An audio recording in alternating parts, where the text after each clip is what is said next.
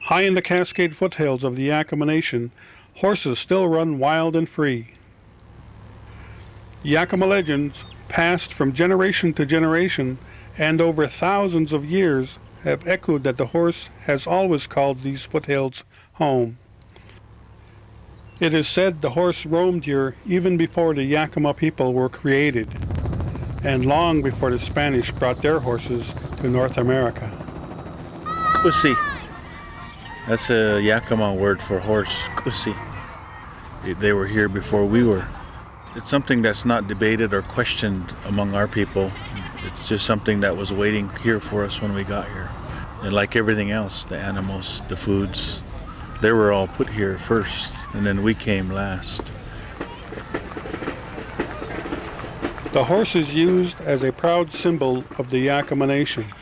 The poster artwork for the recent 150-year anniversary commemorating the Yakama Treaty of 1855 features the horse.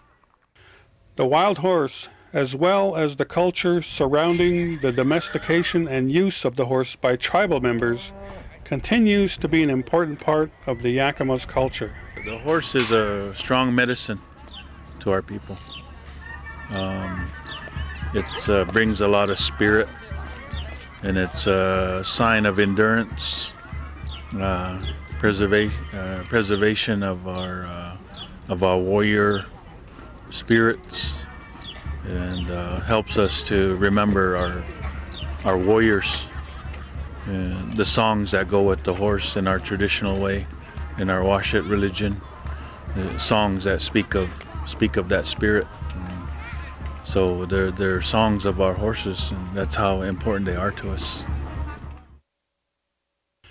The horse herds are so healthy and so strong that they are having an impact on the open rangeland.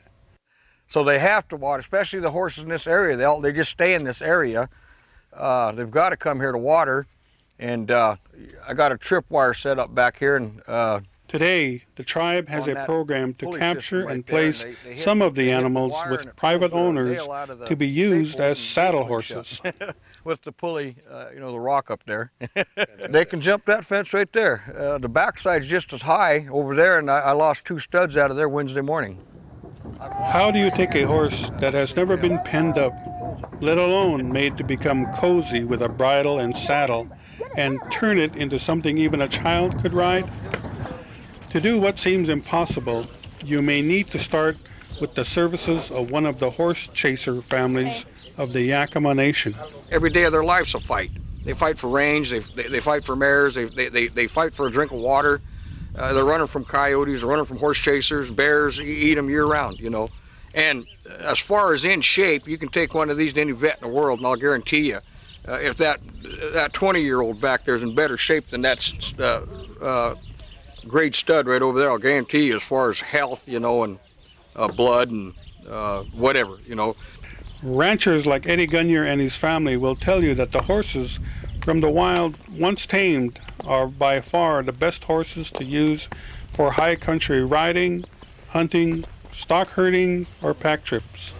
When you look at the ground, these little Mustangs will run through this rock and won't lose a hair. Now you bring your quarter horse or your thoroughbred up here, the first thing he's going to do is break a leg or twist a boa tendon or twist an ankle. They don't know how to run in this stuff. Now you're in their backyard, and I'll guarantee you, as far as Seattle Slough, these guys would run backward circles around him as far as, up here, you know what I mean?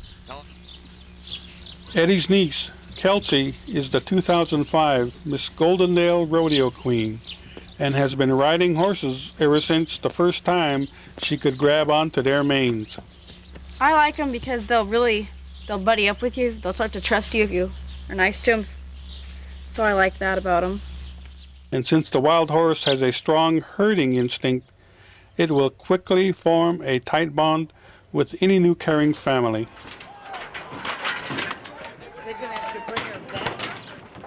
The Yakama horse chasers are also called upon to provide the wild horses used in the All-Indian Rodeo held each year in White Swan, Washington. And now, ladies and gentlemen, it's time for the wildest event of the rodeo. It's the wild horse race. All right, guys, let's go.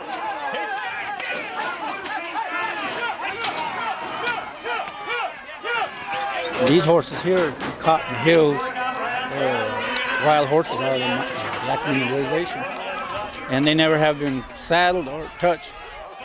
They're wild, and they know they're going to be scared because the human touching them, they've never been touched before, and they're trying to get the leather on them. They're going to be really wild, and they're going to fight you. There's Apollo Martinez winning it.